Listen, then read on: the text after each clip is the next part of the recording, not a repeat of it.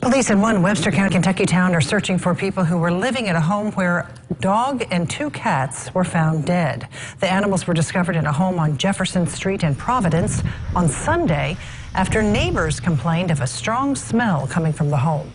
Providence Police Sergeant Carl Shear says he found the door open and the dead animals inside.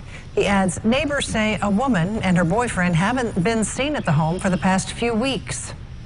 I don't know what her situation is, if she left for other reasons or if somebody was supposed to be in charge of taking care of the animals and failed to do so. That's why I'm trying to make contact with her so I can know what the story is.